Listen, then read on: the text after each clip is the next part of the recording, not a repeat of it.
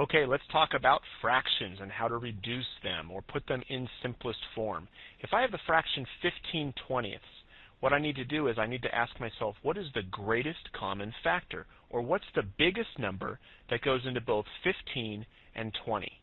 Now, what you could do is you could, kind of off to the side, if you wanted to do a little factor rainbow, you could say, okay, well, I know it's 1 times 15, and I know it's 3 times 5, and for 20 it'd be 1 times 20, and 2 times 10, and what's the other one? Oh yeah, 4 times 5. Kind of hard to see there.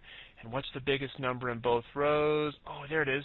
Biggest number in both rows is 5, which means I need to divide both the top and the bottom, because remember, we know that you can do anything you want to the numerator of a fraction as long as you do the same thing to the denominator. So 15 divided by 5 is 3, and 20 divided by 5 is 4. So 15/20ths, which is kind of an ugly fraction, can be reduced to 3/4, which is a much more attractive fraction. Look at this one here, 36/45. What's the greatest common factor? What's the biggest number that goes into both of these numbers? Now again, you could do 36, 45, and do a factor rainbow for each.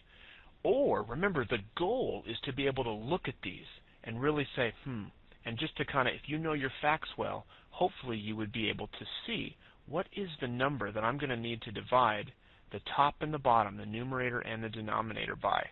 And if you wrote these all out, you would figure out that the biggest number that goes into both of these is 9. Biggest number that goes in is 9. So 36 divided by 9 is 4, and 45 divided by 9 is 5. Wow, 4/5. Look how much prettier that fraction is. If I said, draw me 4/5, you could do it pretty easily with here. If I said, draw me 36/45, that would not be an easy way to do it. Remember, another way that you can try to reduce is you could start with the numerator, and you can ask yourself, can both the top and the bottom be divided by 15? You'd say yes, no. Then go down one. Can I divide the top and the bottom by 14? No. 13? No. 12? No. 10? No. Excuse me, 11? No. 10? 20 can be divided by 10, but not 15 without getting a remainder. And then so keep going. 9, 8, 7, 6, 5. 15 divided by 5, that works. 20 divided by 5, that works. That is another way that you can do it. Keep working your way down from the numerator, and the first one you come to will be the greatest common factor. Then we talked about how do you take an improper fraction and write it as a mixed number. Well, you could draw it out, or the shortcut, remember, how many times does 5 go into 16?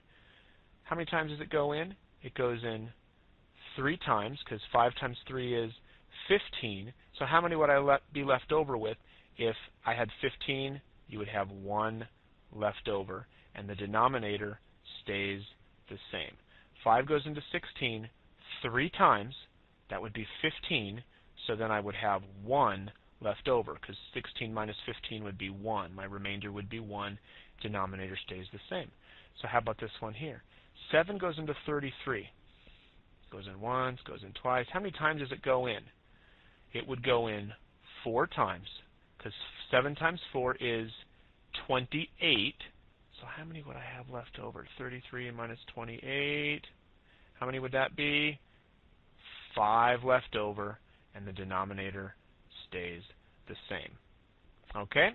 And then in terms of going backwards, how do you go if I have a mixed number, a fraction, and a whole number? How would I go backwards? Remember, the shortcut here is you multiply the denominator times the whole number, and then add the numerator. So 3 times 2 is 6, and then add the 2. So 3 times 2, 6, plus 2, 8, and as always, the denominator stays the same. So over on this one, we're going to multiply, add, multiply, add. 6 times 6? 36 plus 5, 41. And as always, the denominator stays the same. Okay, so that is fractions.